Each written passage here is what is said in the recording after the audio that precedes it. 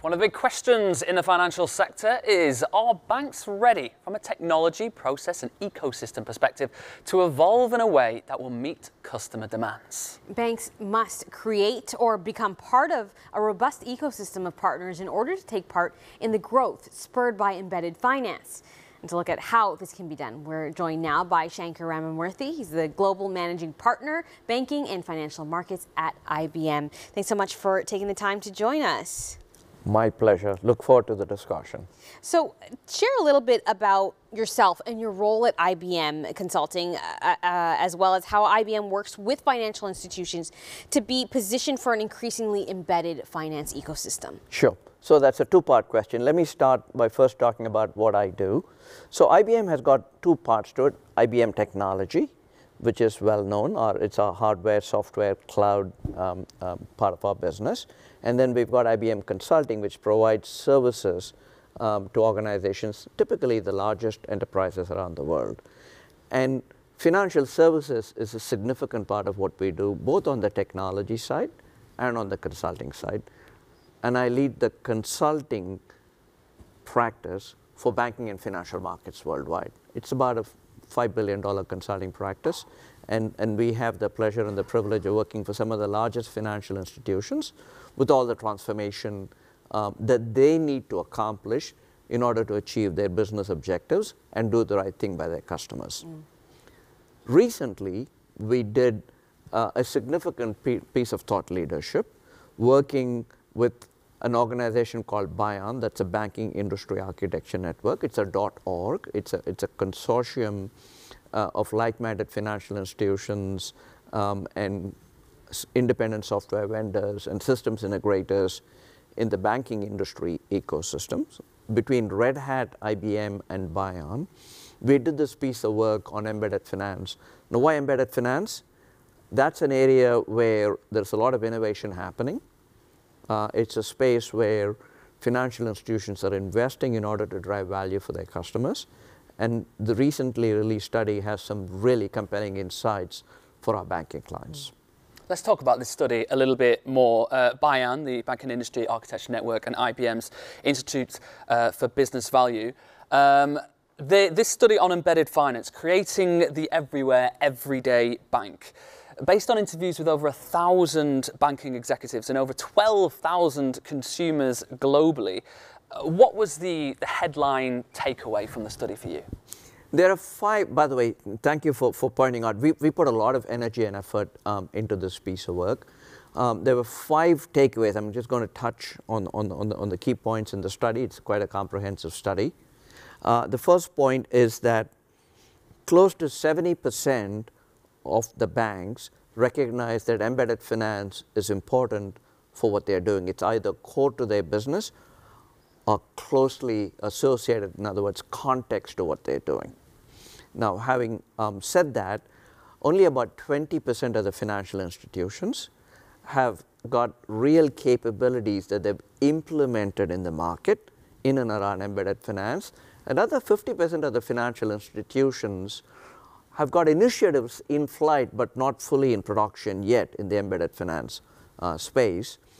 And importantly, it takes about 6 years from the launch of an embedded finance capability to the market for the financial institutions to achieve the objectives they're looking to achieve. So it's not a one and done, it's a journey. It takes about 6 years. So that was the second kind of finding from the study.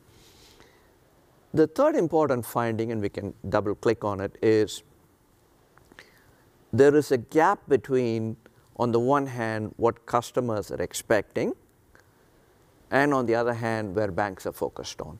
And that was one of the reasons why we spoke to 1,000 executives on the one hand, banking executives, and over 12,000 customers in over 12 countries around the world to understand if the objectives are aligned or if there's a mismatch. And there is a mismatch, we can double click on that.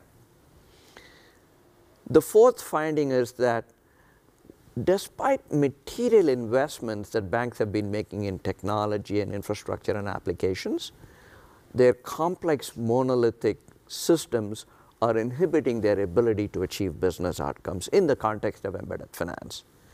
And the last and important finding is that things like security and privacy, on the one hand, are things that banks are known for, but on the other hand, they're inhibiting the ability of banks to rapidly implement capability to achieve their business objectives in the context of embedded finance.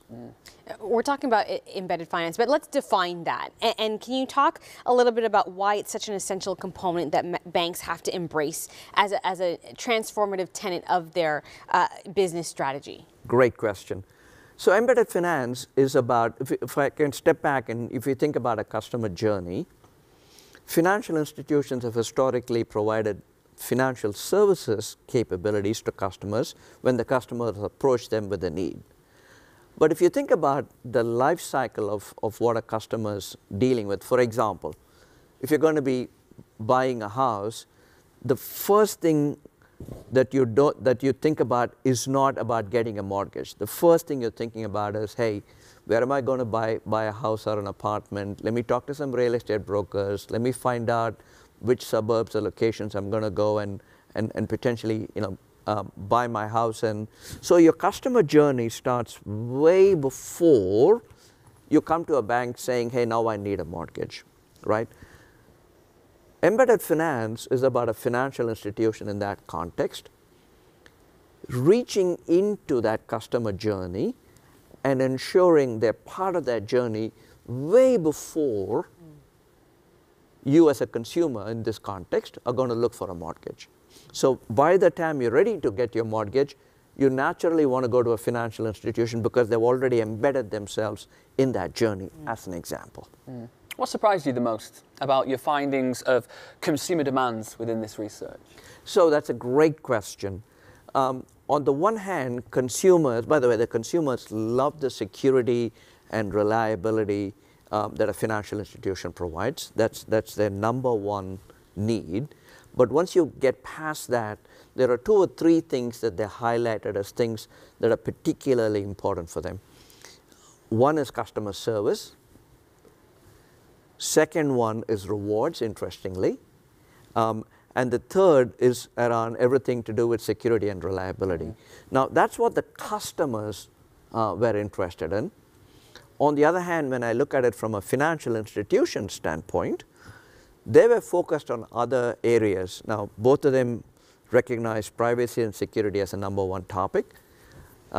Financial institutions were much more focused on peer-to-peer payment, buy now, pay later style products, which was a disconnect between what customers were expecting versus where financial institutions are investing in the context of embedded finance. There are so many different directions that this conversation could go and so many different things that we could ask you about, but we do have to leave it there, and we hope you'll get a chance to have many more conversations throughout the week here at Sibos.